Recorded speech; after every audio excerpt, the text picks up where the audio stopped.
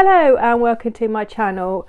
So I might sound a bit bunged up during this video, but that's just because I've got a little bit of a cold going on at the moment, but it's okay. Anyway, so on with the video, and this video is going to be all about whether or not King Henry I of England's marriage was legal. So Henry was the youngest child of King William the Conqueror and Queen Matilda of Flanders. He became King of England on the 2nd of August 1100 after the death of his older brother King William II in a hunting accident in the New Forest. And on the 11th of November he married Matilda of Scotland, whose father was King Malcolm III of Scotland. Now Matilda was not actually her real name, it was actually Edith. But when Edith married Henry, she changed her name from the Anglo-Saxon sounding Edith to the more Norman sounding Matilda. But because Edith was her real name and all the stuff I'm going to talk about happens before she married Henry, we will refer to her as Edith throughout this video. So Henry and Edith's marriage was actually a brilliant political move, as Edith was actually descended from King Alfred the Great of England. She was the great-granddaughter of Edmund Ironside, who was King of England for around 7 months in 1016. And so their marriage brought the Wessex Anglo-Saxon bloodline back into the English monarchy. So Edith was born sometime in 1080, and like I said, her father was King Malcolm II of Scotland and her mother was Margaret of Wessex, who became known as St Margaret. In 1086, Edith and her younger sister Mary were sent to the Abbey of Romsey to be looked after and educated by their aunt Christina. So Edith stayed at Romsey for about 6 or 7 years, and these were not happy years. Christina used to treat Edith harshly. She used to slap her and scold her and just constantly make her feel like she was always doing something wrong. She would also force her to wear a nun's veil. So before 1093, Edith and her sister were moved to Wilton Abbey to continue their education. Now, Wilton Abbey was a very good place for young girls to finish their education, as it prepared them for the new Anglo-Norman world that they were going to be living in. So 1093, Edith's parents thought it was a good time for her to enter the marriage market. They had betrothed her to Alan the Red, Count of Richmond, but before the marriage could take place, Edith's father visited her at Wilton. He had been in England visiting King William II in a meeting that had not gone well, and on the way back had decided to visit his daughters.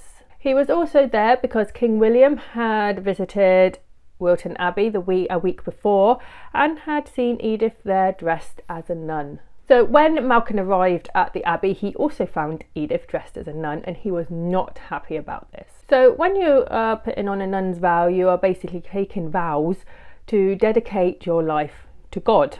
And also when you take the veil, you are effectively getting married to God, so that if you married anyone else, you would be committing bigamy. So Malcolm may have been angry when he saw his daughter in the veil, because he didn't want her to become a nun, because as a Scottish princess she was very valuable on the marriage market. So Malcolm took Edith back to Scotland with him and then promptly went to war with England, dying along with his son and heir Edward, and then 3 days later Edith's mother Margaret died. Edith's betrothed Alan the Red then ran off with King Harold Godwinson's daughter Gunilda and then died. So Edith then disappears from all records until 1100, when she reappears again as a bride to King Henry I of England. It is unsure how they first met, but it is thought that maybe Edith visited the English court and then that's when it happened. So Henry and Edith planned to marry, but straight away questions were raised about whether their marriage would be legal.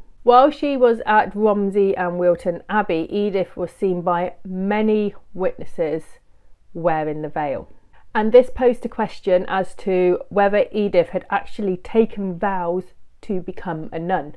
So because of these questions, Edith actually arranged a meeting with Archbishop Anselm to get her side of the story across. She said that while at Wilton Abbey, her aunt Christina had actually forced her to wear the veil, but she really did not want to. She said of Christina forcing her to wear the veil, "That hood I did indeed wear in her presence, chafing and fearful, but as soon as I was able to escape out of her sight, I tore it off and threw it in the dirt and trampled on it. This was my only way of venting my rage and the hatred of it that boiled up in me. So Anselm then called a council to decide on the matter. And the council actually decided in Edith's favour, using a ruler by the previous Archbishop Lanfranc, which said that Anglo-Saxon women who had taken refuge in convents at the time of the Norman conquest were not to be held as sworn nuns when they emerged from hiding. The council also said, under the circumstances of the matter, the girl could not rightly be bound by any decision to prevent her from being free to dispose of her person in whatever way she legally wished. So Edith and Henry were free to marry, which they did on the 11th of November 1100, with Edith changing her name to Matilda. So I do actually think that Edith was telling the truth. She was, after all, a young girl through all this time. And sort of judging by her description of her aunt's behaviour to her, I think it would have been better to just keep the peace and wear the veil. And it could have been when she was at Wilton Abbey that she was also maybe forced to wear it then, or whether she found it easier to wear the veil there. Anyway, what do you think? Do you think that their marriage was illegal, or was they perfectly entitled to marry? I hope you enjoyed this video. If you did, like and subscribe, and I'll see you next time. Bye.